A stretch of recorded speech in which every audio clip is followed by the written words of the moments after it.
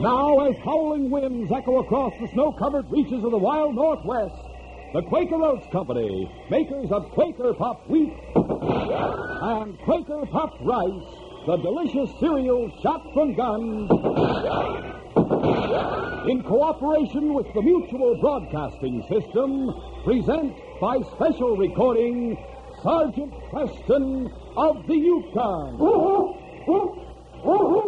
It's Yukon King, swiftest and strongest lead dog of the Northwest, breaking the trail for Sergeant Preston of the Northwest Mounted Police in his relentless pursuit of lawbreakers. And King, on your hustle. Gold discovered in the Yukon. A stampede to the Klondike in the wild race for riches. Back to the days of the gold rush.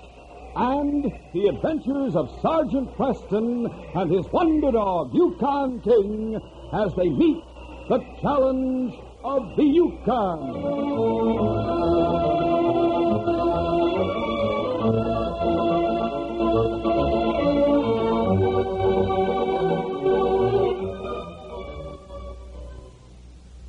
Parents, your children of junior high and high school age will soon be making decisions that could affect their whole lives. For right now, they're facing the problem of selecting next year's school courses. Now, no matter what career your child is thinking about, it is vitally important that he take enough math and science in high school. Otherwise, he may be severely handicapped later on. So, even though your child may not yet have made up his mind about what he wants to be, see that he knows the importance of math and science high school courses to his future. High school advisors will help him, and you decide just what math and science courses he should take to keep the door to his future open. This message is brought to you as a public service.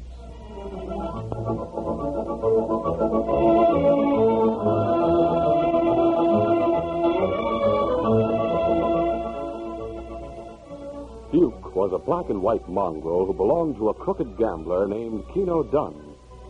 Though he served his master faithfully, the only thanks he ever received were kicks and brutal blows from the gambler's Malacca cane. One night, Keno was caught cheating in a card game, and in the fight that followed, both Keno and Duke were savagely beaten by the gambler's intended victims. Later, after he had been thrown out of the cafe, Keno turned to Duke in a senseless rage and began to take out his temper on the dog. Lousy mutt. Let him beat me up, would you? What in blades do you suppose I keep you for? Yeah, sure. Go ahead and whine. And while you're at it, I'll give you something else to whine about. Take this and this.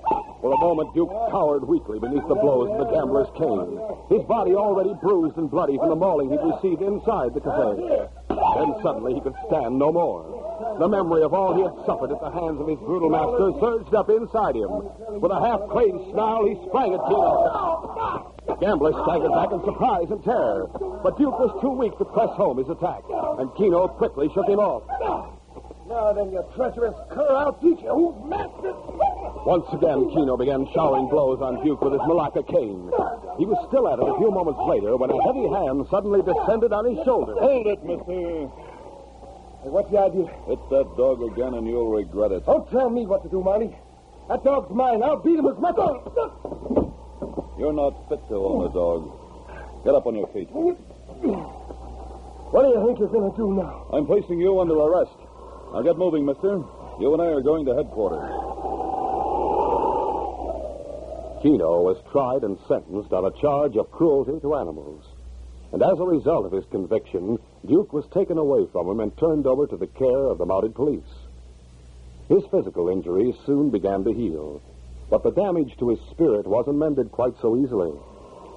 One morning, Sergeant Preston and Scotty McCracken, a veteran dog trainer employed by the mounted police, stood watching Duke as he prowled nervously back and forth inside one of the dog runs back of mounted headquarters.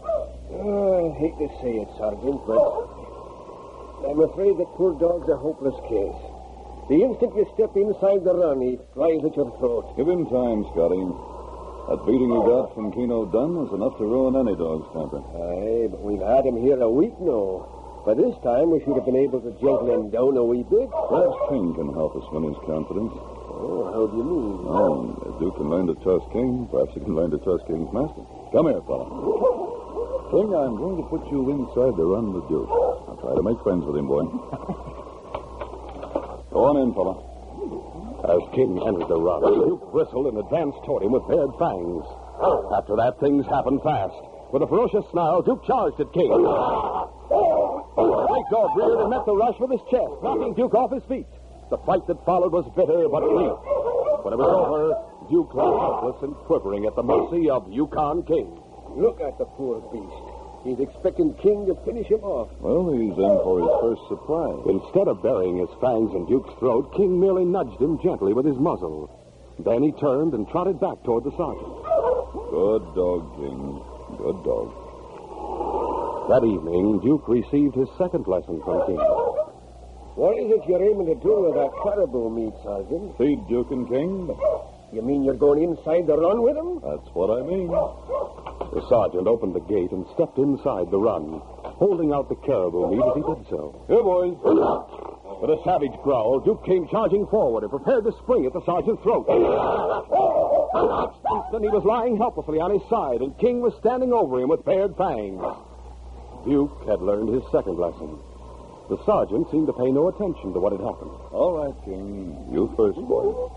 King trotted forward and took the piece of caribou meat which the sergeant was holding out to him. Now it's your turn, Duke. This one's for you. Come on, boy. King looked down approvingly. The next few shares of meat Duke took willingly from the sergeant's hand. But the last piece the sergeant withheld. Sorry, Duke, but you don't get this one until you let me pat your head. As the sergeant reached out his left hand, Duke cringed and gave a nervous, deep-throated growl. Instantly, King warned him with a snarl. Duke quieted down and stood quivering tensely as the sergeant's hand came slowly toward him. Finally, the hand touched his head, patted it gently, and began to scratch him behind the ear. Good old Duke. You've had a hard time of it, haven't you, boy? Well, it's all over now. Good dog. One evening, a few weeks later, Sergeant Preston paid a visit to the cabin of a miner named Frank Calvert. Frank's wife, Amy, opened the door. Well, hello, Sergeant Preston. Hello, Amy. Come on in. Thanks. Frank and his young son, Buddy, were seated around the fireplace. Well, hello there, Sergeant. Hello, Frank. Hi, Sergeant Preston. Hello, Buddy. Here, let me take your pocket. Oh, thanks, Frank. I'm King, Sergeant. Outside with a friend of his. A friend? You mean another dog? That's right. As a matter of fact, that's what I came to see you about. What do you mean, Sergeant? Well, you've been wanting another dog ever since Sparky died, haven't you? I'll say I have. Trouble is, dogs are too expensive up here in the Yukon Territory, Sergeant. My claim paying off so poorly, we just haven't been able to afford another dog for Buddy. Well, it just so happens this friend of King's is looking for a new home. Would you folks be willing to take him in? Oh, boy. Of course we would, Sergeant. You bet we would. Golly, I can hardly wait to see him. In that case, suppose I bring him inside and you look him over. Oh, Buddy, what do you think of that? Come on, Duke. You too, King. Gee, look. He's a wonderful dog. Why, he's almost as nice as King. I was sure you'd think so, buddy. He does look like a nice dog. What did you say his name was, Sergeant? Duke.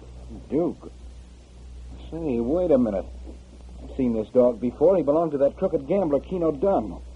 This dog's vicious. Don't judge him too hastily, Frank. Remember, Keno Dunn was a vicious person, and the dog modeled himself after his master. But Duke's changed in the last few weeks.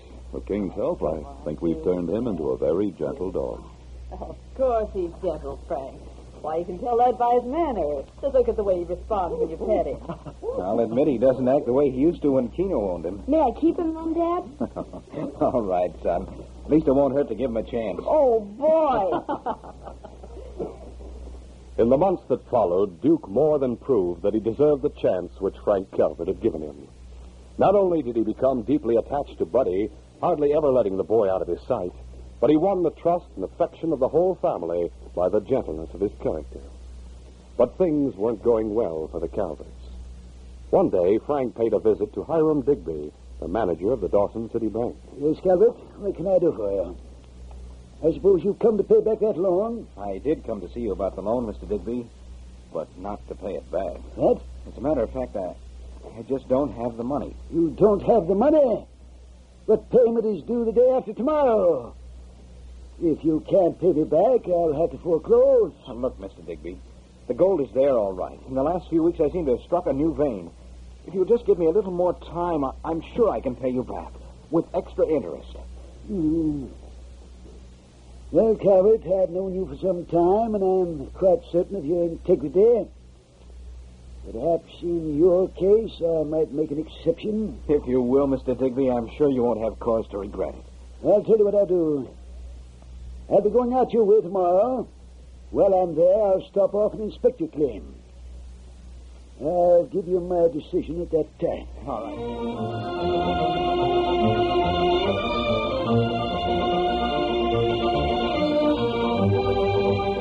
We'll continue our adventure in just a moment.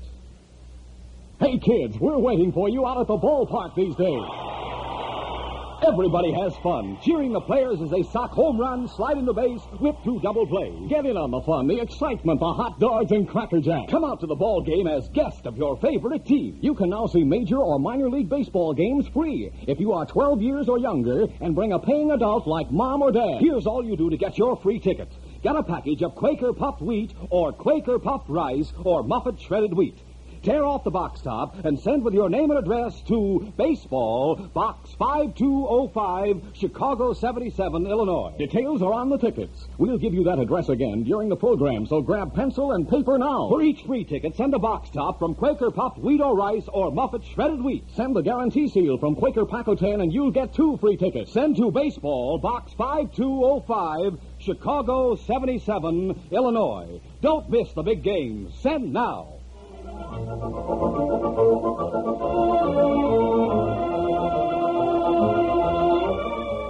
Now to continue. On the day after Frank Calvert paid his visit to the bank in Dawson, Hiram Digby stopped off at the Calvert place to inspect Frank's claim and announce his decision as to whether or not he would grant an extension on the loan. The cabin was perched on a steep hillside overlooking the trail which ran along the banks of the creek. Whoa, boys! Whoa, dogs! Getting off the sled, Banker Digby spoke to his driver. Well, you stay here, Jed. I'm going up to the cabin on foot. Think you can make it up the hillside, Mr. Digby? Certainly I can make it up the hillside. Just because I walk with a limp and I have to use a cane doesn't mean that I'm completely helpless. Okay, Mr. Digby, I just thought you might want some help. Well, I don't. As the banker began trudging up the path that led to the cabin, he didn't see Buddy Calvert coasting downhill on his sled, with Duke running happily alongside him.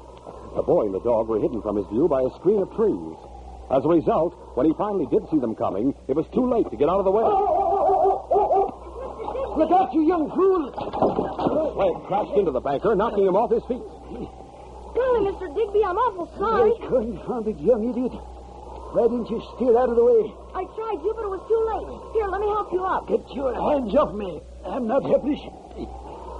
Well, someday what you need is a good shaking. And I'm going to give you just that. Please, Mr. Digby, I didn't mean to bump you. It was more than Duke could bear to see a stranger laying violent hands on his young master. With a growl, he seized one corner of the banker's coat in his jaws and began tugging. Let go of me, you blessed nut. Duke, let him go. If you wax with this cane, will teach him a lesson. The banker raised his Malacca cane and began showering blows on Duke. The dog gave a convulsive shudder. He remembered the last time he had been beaten by such a cane, wielded by Keno Dunn. Suddenly, Duke seemed to go berserk. With a snarl, he sprang at the banker's throat. Get him up!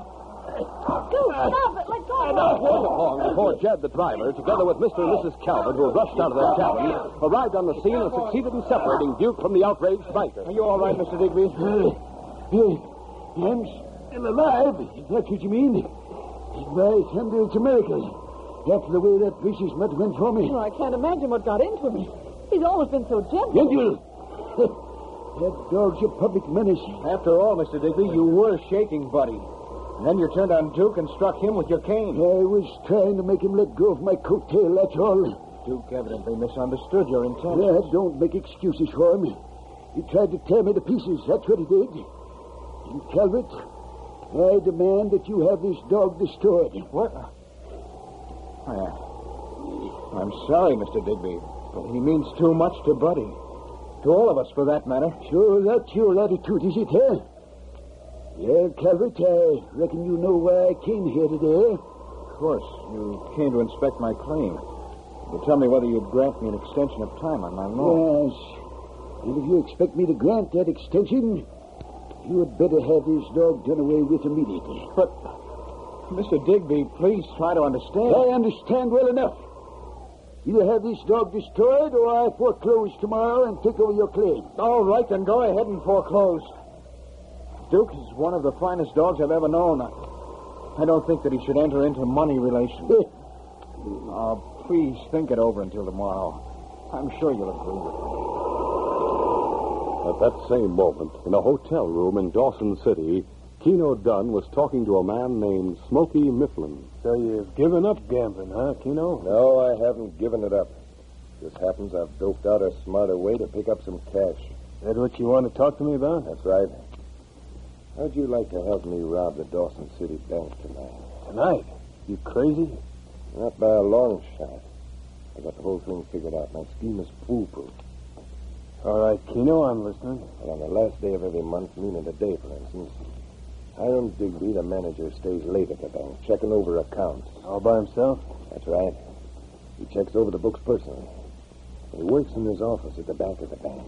When he leaves, he lets himself out by the back door. Go on. You and I will be hiding out in the alley back of the bank. When we see him come out the door, we rush up, stick a gun in his ribs.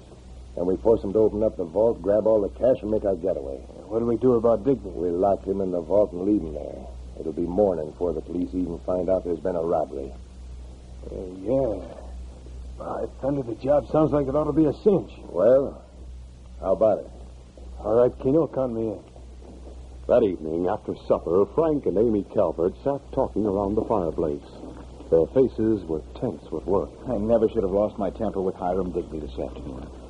Maybe I should have agreed to have Duke destroyed. Oh, but Frank, I'd break Buddy's heart. You know that. Of course I know it. And I also know that if Digby forecloses tomorrow, we'll be destitute. We won't even have a roof over our heads. Goodness, it's a terrible situation. I don't know what to think. There must be something we can do. Buddy was in his room, supposedly reading a book. But actually, he had overheard everything his parents were saying. Duke, who was lying on the floor at his master's feet, gazed up into Buddy's eyes as the boy said, Golly, Duke, Mom and Dad are awful worried, and it's all our fault. I just can't let them do away with you. But if I don't, we'll lose our claim and this cabin and everything. A short time later, Buddy emerged from his room. He was wearing his parka and mukluks. Where are you going, Buddy? I'll play for a while with Duke. Well, you have to come in just a few minutes. It's nearly bedtime, you know. All right, Mom. Come on, Duke. Later that same evening, Sergeant Preston stopped off to visit the Calverts. Oh, good evening, Sergeant. Hello, Frank. Come on in. Sergeant Preston. Oh, I'm glad you're here. Something wrong? We can't find Buddy. I don't know whether anything's happened to him or not. He went out to play about an hour and a half ago, and I told him to come in just a few minutes because it was nearly bedtime. Well, he still hasn't come back. We can't find him anywhere. You've tried the neighbors. I've tried everywhere, but no luck. Tell you the truth, I'm afraid he's run away. What makes you think that? It's all on account of Duke. I think Buddy was afraid we might decide to have the dog destroyed. Destroyed? What's the matter? He hasn't turned vicious, has he? Well, not exactly, but he went for Banker Digby today. He was ready to tear him in pieces, in fact, until we pulled him off and calmed him down. How did it happen? Well, it was like this. Banker Digby came to visit us. Frank told Sergeant Preston the whole story. When he was through, the sergeant said, Do you have a piece of clothing that Buddy's worn recently? You mean so King will be able to trail him? That's right. Once King gets his scent, I'm sure we can find him. Sergeant, we'll certainly appreciate it if we can. I'll get you something of Buddy's right away. I'm going with you, Sergeant. I'll get my parka and hitch up my team.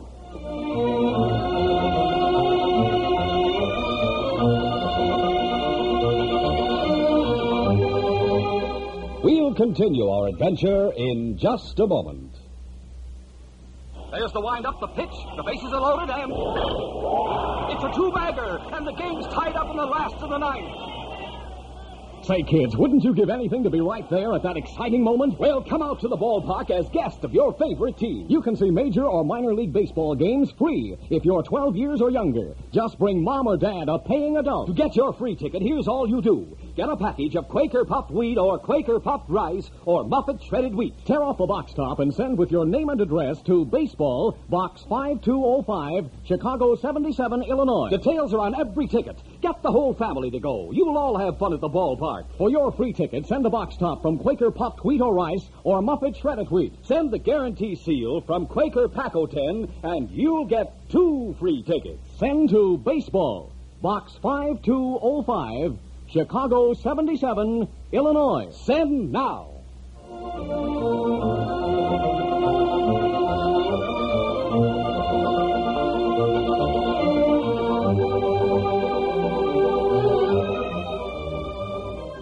With King in the lead, Sergeant Preston and Frank followed Buddy's trail after leaving the cabin. The scent led to an imposing log house on the outskirts of Dawson.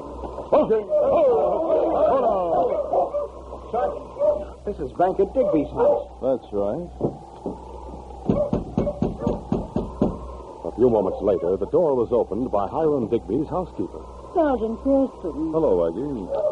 Has a boy named Buddy Calvert been here this evening? Why, yes. A boy was here just about, 10 minutes ago, looking for Mr. Digby. Oh? Said he wanted to talk to him about something very important.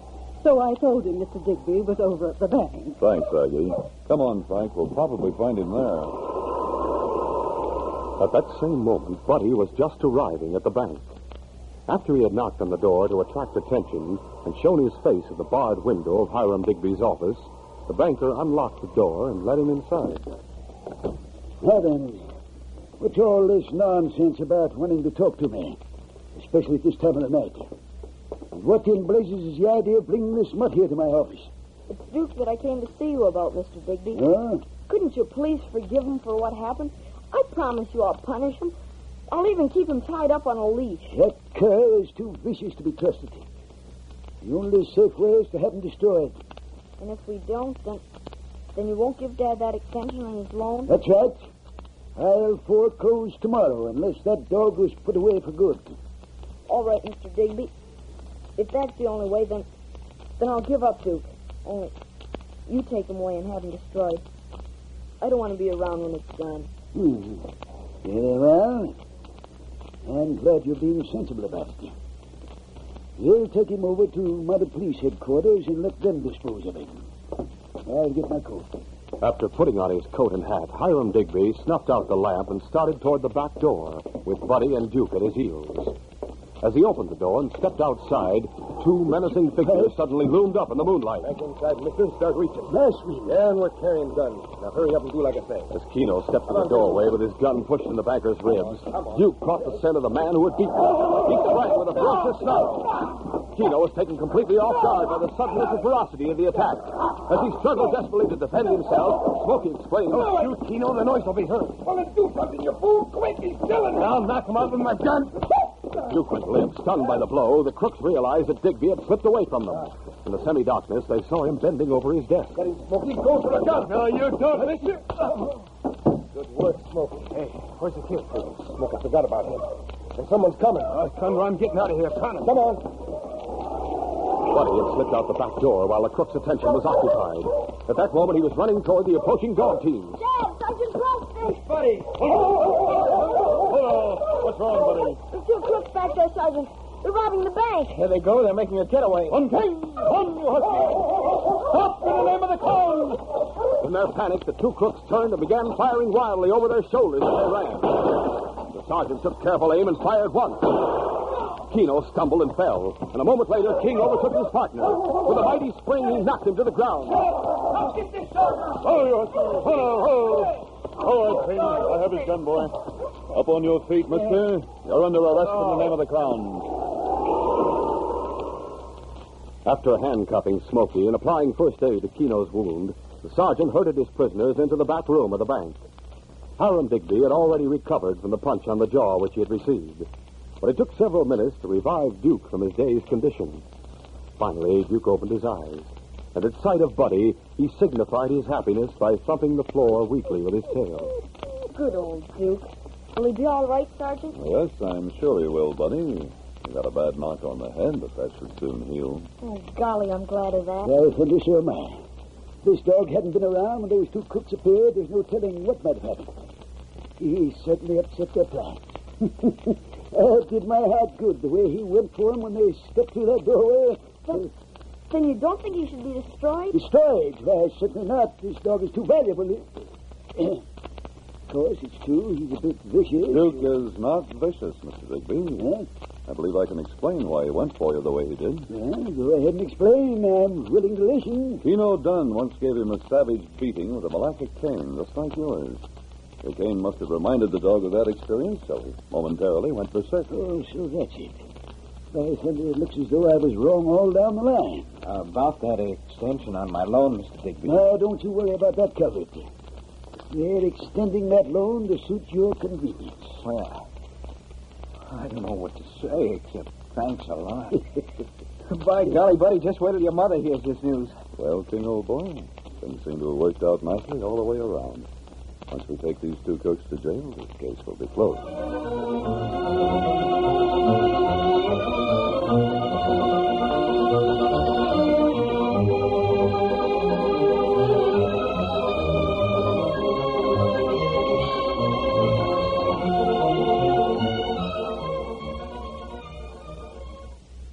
The Adventures of Rin Tin Tin, presented on Mutual every Sunday over most of these stations, is a listening treat especially designed for the whole family.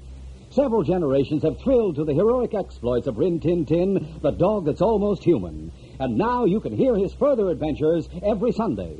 The new series of Rinty's adventures are laid in the colorful and legend-filled era of the pioneer West. His young master is Corporal Rusty, stationed at Fort Apache. During the troublesome post-Civil War era, the Army Cavalry finds plenty of action in keeping under control the renegade Indians who set fire to the early settlers' cabins. And as members of the Fort Apache Cavalry Unit, Corporal Rusty and Rin Tin Tin are engaged in many stirring escapades. Make sure your family enjoys the pleasurable listening on the Adventures of Rin Tin Tin, presented by Mutual every Sunday over most of these stations.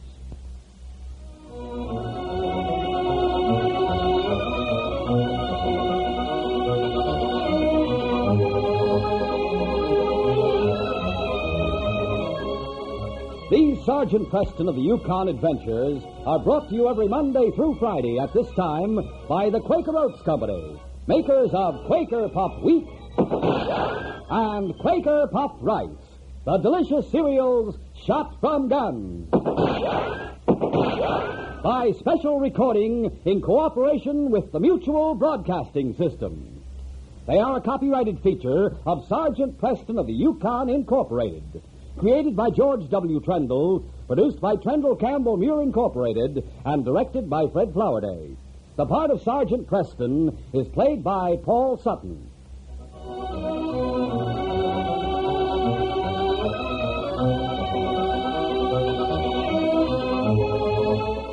This is J. Michael wishing you goodbye, good luck, and good health from Quaker Puff Wheat and Quaker Puff Rice.